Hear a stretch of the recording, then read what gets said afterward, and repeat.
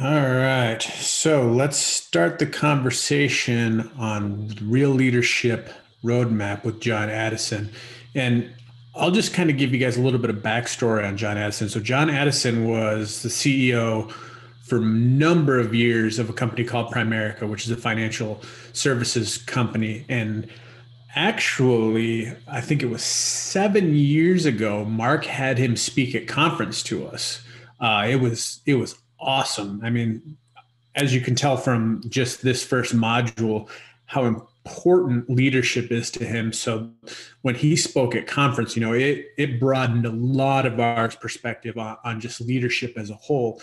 So again, the things that he's saying, he's done on a large scale. So Tay, with that, what kind of things did you take down today? Oh man, it was so good. I think in between me trying to keep up with the notes because there's so many gold nuggets and trying to keep Aubrey kind of happy was a hassle, but it was still good because I think that just comes with understanding and preparation. We've talked about preparation before, knowing what's gonna come and actually preparing for those moments. So it was a couple of things that really stuck out. The first thing that I really love and is we've talked about this numerous times about leadership is the first step in leadership is leading yourself.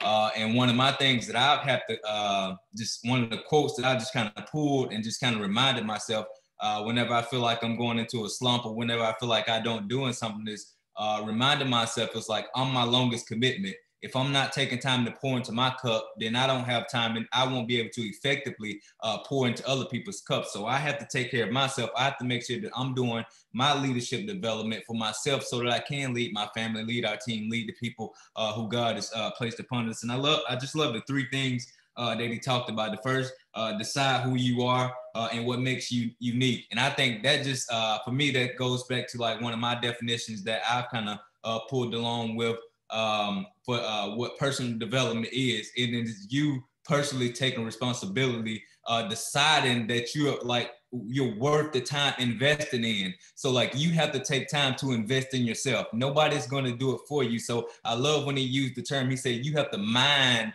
that you have to mine deep within yourself to find those unique things about yourself so that you can like really focus and build on those things as well. And then the second thing you said, build on your strengths. And that comes after you've taken the time to do that, then you get to build on that. Then you get to show up to these courses, you get to learn and really dig and just kind of mold yourself in the person who you want to be and then develop a peaceful core. Those are the main things that he talked about throughout the course, but that really kind of stuck out. I love the second page that he went to. This has been one of my favorites because I've been having this conversation with my wife and I've been trying to wrap my mind around this whole deal. And he said, there is only one you, you're unique. Then he said, you're in charge of your life. And I love this because I was listening to this one older preacher on YouTube. And he said, you're not in control of your life, but you're in charge of a life. God is in control. And he talked about when you try to control things, that's a sign of some insecurities that you're facing because you always want to be in control of things.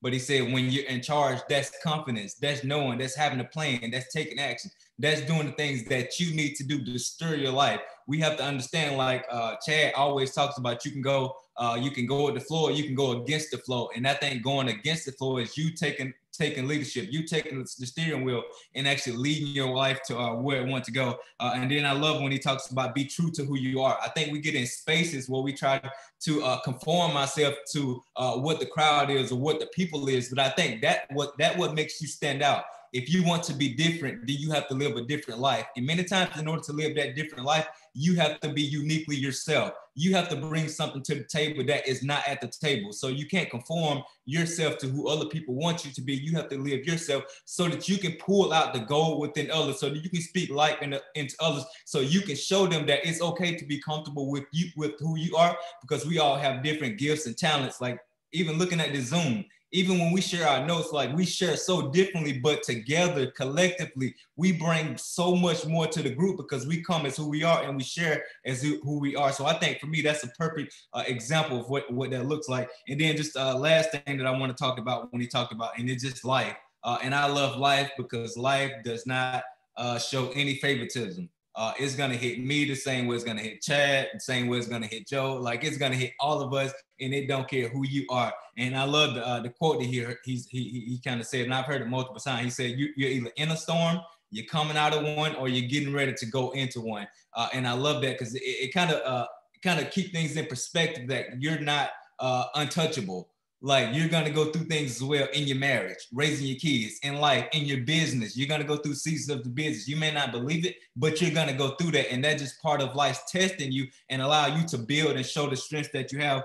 So one of the things that I love what he said you have to find a place and a way to have peace, and I love that because that takes you being intentional. That takes you actually going on offense and looking for ways to maneuver the things that's going to happen to your life. And the last thing that I share with you guys, and I pulled this, and I get quotes and I just read books and I grab the things from the books that I can actually use to implement in my life. The one thing that I've come to learn, like everything in every book is not for me, but there is gold nuggets in every book that is specifically for me. So it's my job to mine out that gold, mine out these nuggets so I can apply it to my life. And out of that, share with other people how I kind of use this to change my life. And one of the things that I really just took and hold of, and it was this, it said difficult times can do three things for you. It will define you, it can diminish you, or it can develop you. So for me, I want difficult times to develop me. I want to know what's in me that I have not yet known.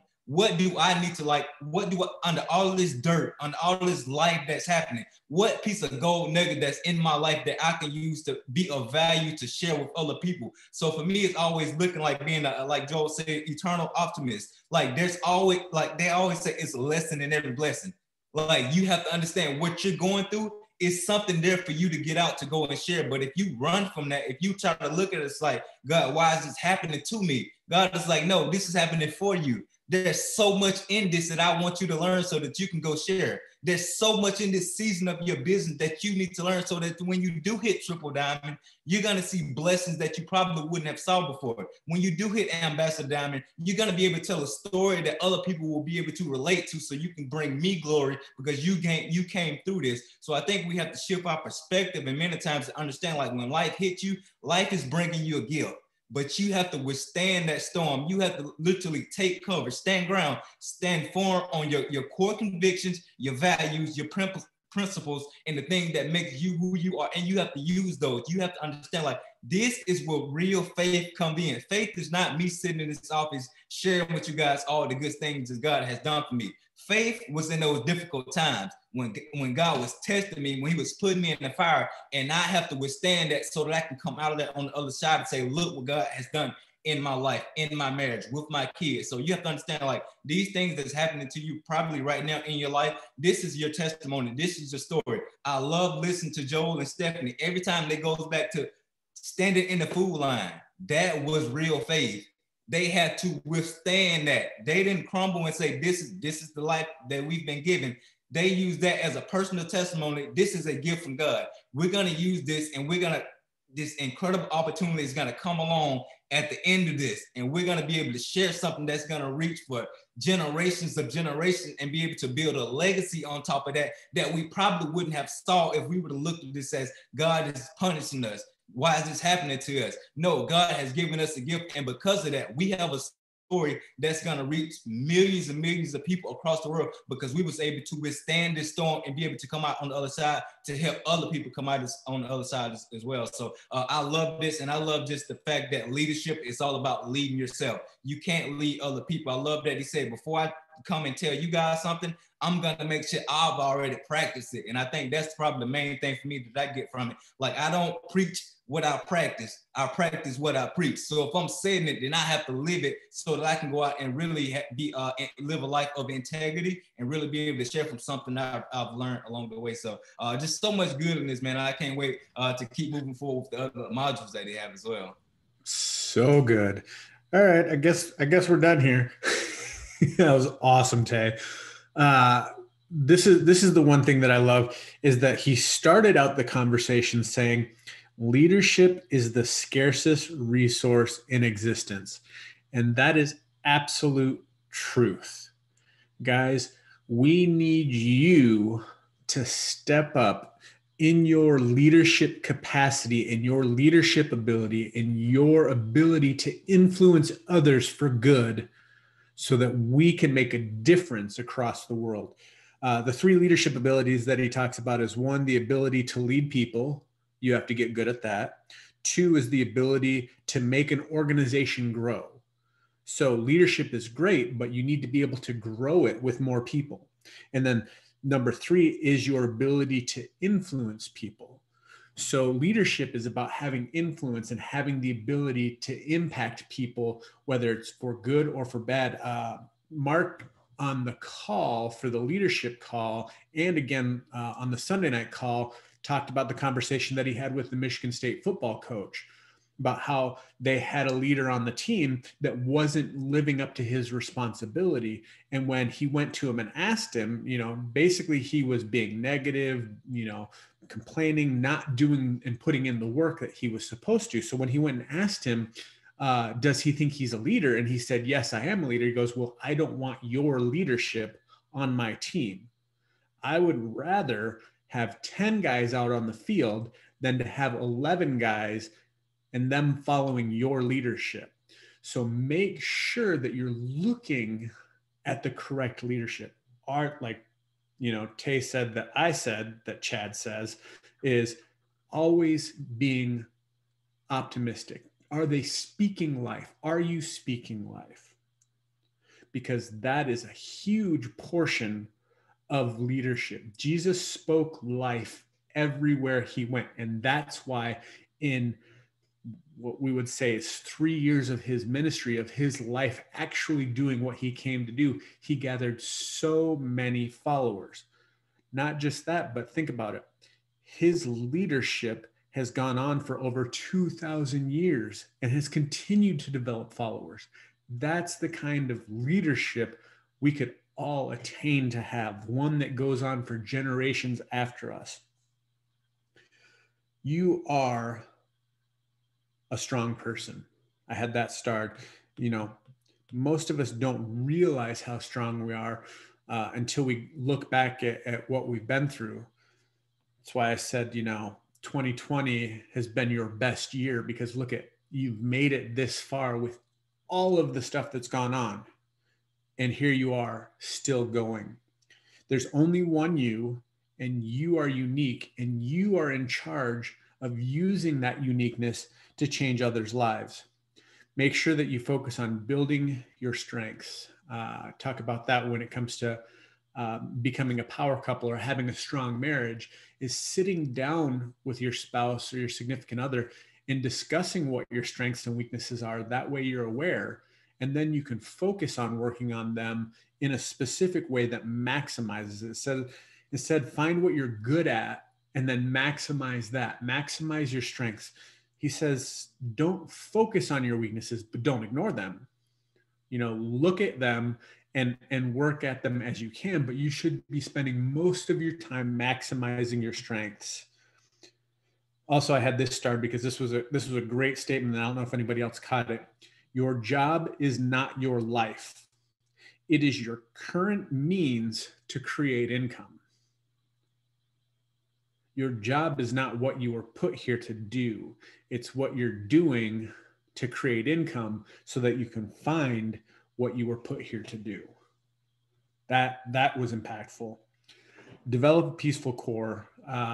Tay said the same thing. Life is a storm. It's hard to win, and it's hard to succeed. That's why so many people give up, is because they don't come into it knowing that no matter what, life is going to be a storm. So now that we've created that as the foundation, that should give you the ability to get through life and to win and to become successful. Because if you understand that you're always going to get knocked down, I posted yesterday, I'm either getting knocked down or getting back up. So you can either give up or you can get back up. And the people that get back up the most are the ones that are the most successful. So if you know that you're constantly going to be getting knocked down, it's even biblical. It said it in the Bible, get knocked down 7, get back up 8. That one extra get up is what differentiates you from the masses. I love this. And oh, my wife is amazing. She tells me to do this all the time. Smile. Hold a smile for 30 seconds. She tells me to do it all the time because when you do that, it chemically changes your brain. It is a physical act of smiling, releases chemicals in your brain that cause happiness. So when he says, act the way you want to feel, and soon you will feel the way you want to act, it is scientific that if you fake your smile, it will create true joy to your brain. Guys, that's powerful. If all you do is give people smiles, it's amazing the difference in your life. I go around, and me and Steph talk about this all the time. Be the person in your neighborhood who waves. When you're driving and people are walking, wave at them. When you're walking and people are driving, wave at them. Be that person in your neighborhood. Because 90% of the people never wave back, which never makes any sense to me, but hey, whatever. You're the one that's waving. Be the waver, be the smiler, be the person that creates joy for other people. Okay. Decide who you are, build on your strengths, develop a peaceful core. And I'll finish it with saying, go live the story you want to write. I thought that was an amazing way to end this.